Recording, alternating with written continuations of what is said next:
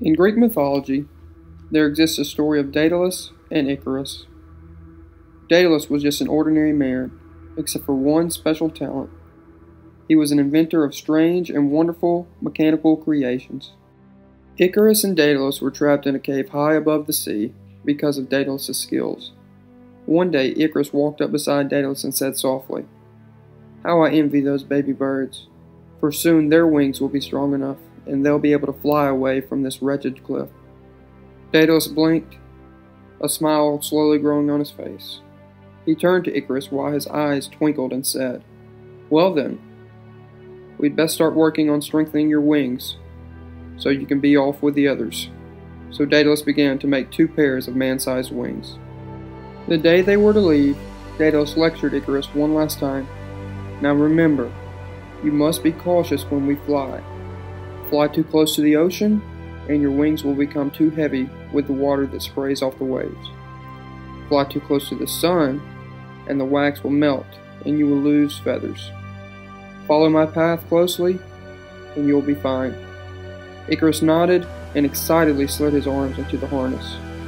He listened absently as Daedalus explained how to open the wings wide to catch the air currents, and how to use the pulleys to steer.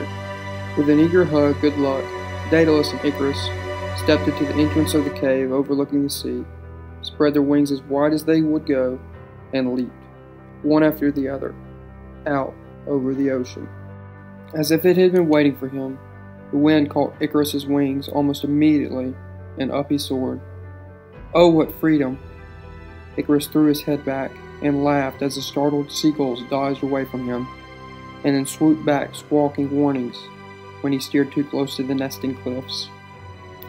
Daedalus shouted to Icarus to be careful, to stop playing with the birds, and follow him toward the shore of an island in the distance.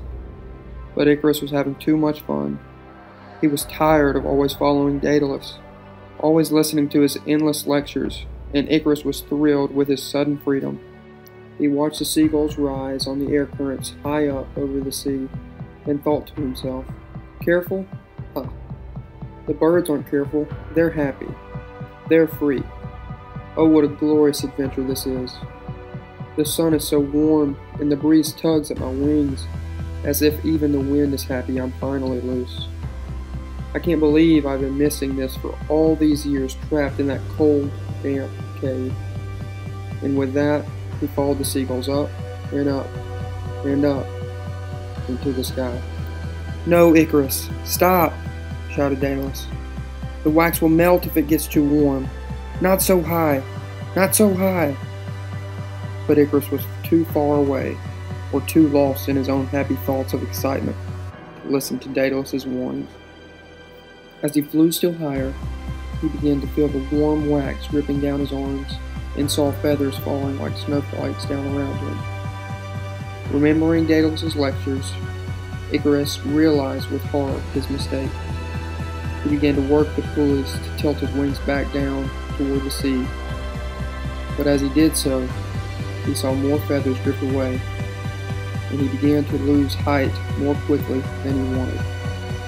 Working the pulleys even more frantically, Icarus flapped the wings trying to slow his fall, but the harder he flapped, the more feathers detached from the frame of the wings. As Daedalus watched in horror, Icarus plunged toward the sea, frantically flapping the pulleys with his arms. When he finally hit the water, there wasn't a feather left attached. Daedalus landed as quickly as he could on the beach near where Icarus had fallen, but the only sign of Icarus was a few feathers floating in the waves.